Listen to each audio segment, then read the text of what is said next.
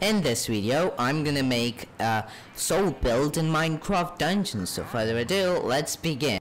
So, for this entire build, I'm just gonna go with the soul build I think can be great, not the best soul build I could build, but this is somewhat closer. You can use the Truth Seeker, which has a triple soul critical boost, which is basically the Agnimo Resonator, and you need a soul siphon enchantment.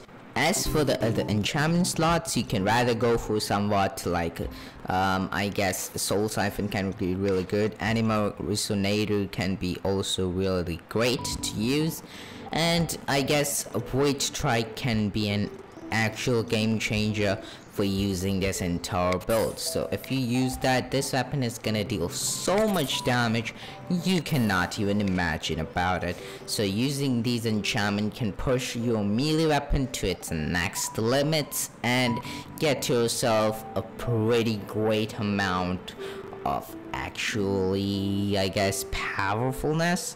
But now it's time for going for the Verdant robe as the armor. Let's say I'm gonna use this robe. There are many other things to use, but I'm choosing this because it looks unique. Okay, so you're gonna go for soul focus enchantment, multi-roll, and if you can find food reserves, that's also fine. But if you cannot, or somewhat like anything else, potion bear is the main thing. If you cannot find potion bear, try go for food reserves. It's a lot more common than other. Then for the ranged weapon, we're gonna use the Soul Hunter crossbow, my favorite. You're gonna go for the Soul Siphon, then critical hit, then chain reaction, and exploding. If you don't want to go for exploding, it's a lot more better to go for Anima Conduct, which can be really great enchantment to use to last me. So you're gonna use that enchantment.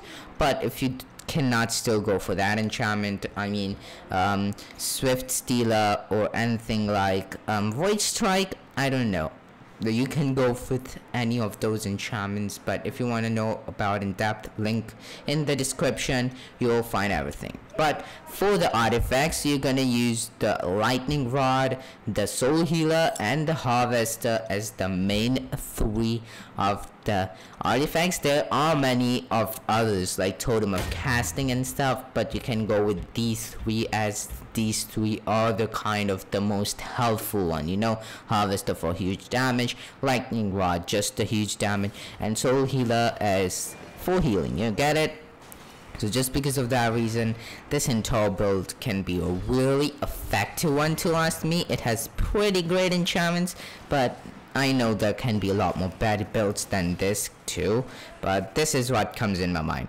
If you don't want to mind me, you can also go for triple lightning rod, which can be completely chaotic. I love using triple lightning rod, and it gives you so much souls by doing that too. You just need to spam and stuff. Like these enchantments gets you like unlimited source of stuff if you use it in the right way.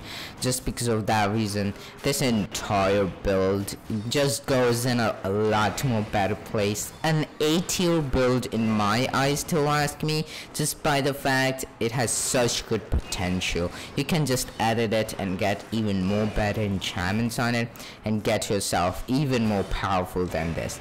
Let me know what you think about this entire build or your soul build in Minecraft Dungeons. But make sure hit that subscribe button with notifications on, so when I post my next video you can get notified and watch the video in happiness.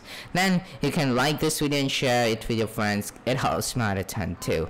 And comment down below if you have any idea or anything else. I always read my comments, and you can get your idea into one of my videos too. And if you want to check this video out, make sure to check it out. You're gonna enjoy it. Thanks for hanging out till at the end of the video, and this is me, Prahant, signing out.